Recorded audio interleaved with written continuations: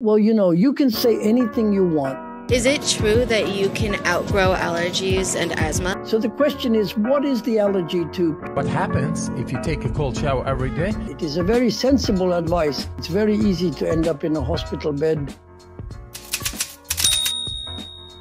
Is it true that you can outgrow allergies and asthma? Yes.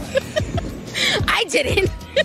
I can actually give you a very specific example of how people outgrow allergies. You've heard of the antibiotic called penicillin? Yes. Penicillin allergy is quite common, and a lot of my patients come in and say that they have a penicillin allergy. But most of the time, they're referencing what happened to them in their youth. 90% of people who state that they have a penicillin allergy have either grown out of it or never had one to begin with. What? Wait.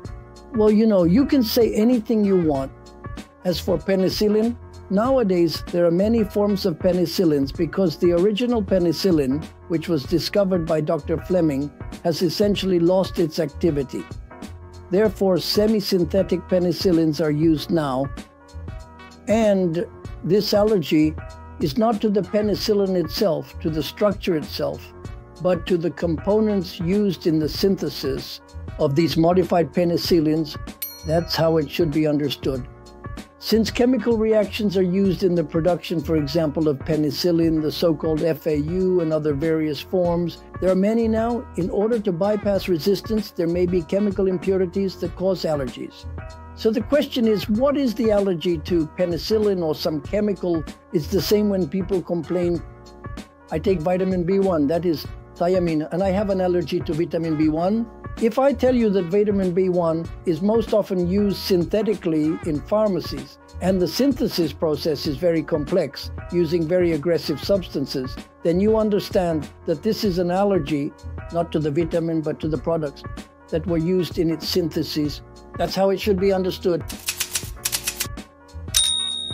What happens if you take a cold shower every day? The heart rate is gonna go down with 20-30 beats a minute, 24 hours a day. The nutrients, vitamins and minerals and oxygen, they get better to the cells. As for the cold shower, it is a very sensible advice to take a cold shower. What does a cold shower provide? Firstly, it is a training for the blood vessels. That is, the vessels are trained, meaning they constrict, expand.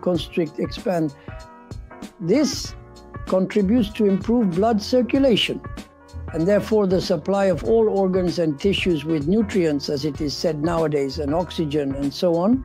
Moreover, it significantly enhances overall immunity and resistance to colds. No draft, no low temperature will be truly frightening.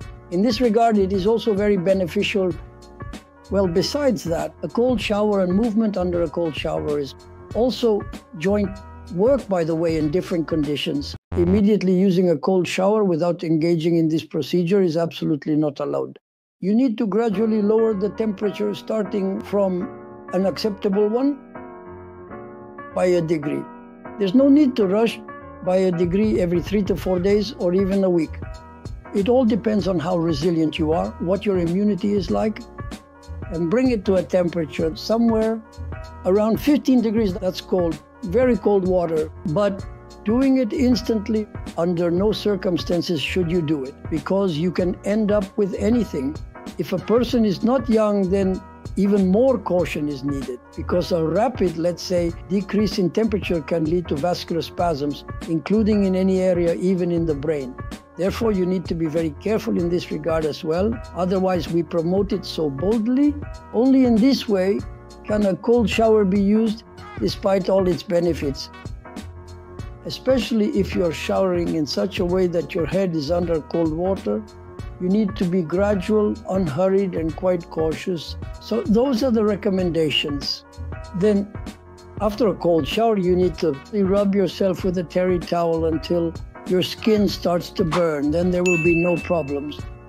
But if you do it all quickly, thinking a cold shower is beneficial, it's very easy to end up in a hospital bed